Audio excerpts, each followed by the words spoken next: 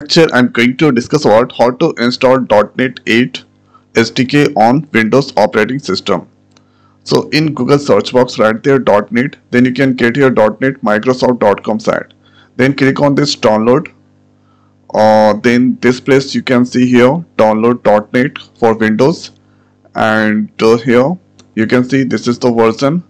So let's click here. You can see this is two type, 32-bit operating system and 64-bit operating system. So let's click on this 64-bit operating system, and here you can see thank you for downloading .NET 8 SDK Windows X 64-bit operating system. So if download comes then fine, if not come then you can click there. So now you can see the file is here. This is downloading. The file is downloading. The size is 2 to 1 MB. So 8% that download successfully. Let's click there. Then you can get here Microsoft.NET SDK 8 version installation wizard. Click on this install button. Yes. Then setup progress. Microsoft.NET SDK 8 version.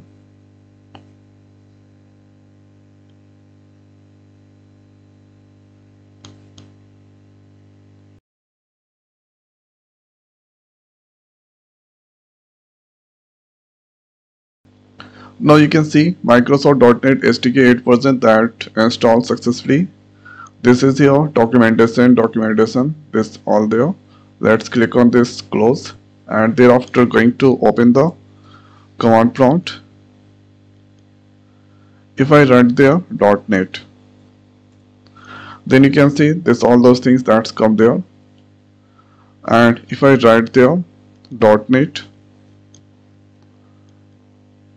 -- info, then you can see here or this place .NET version 8 that install.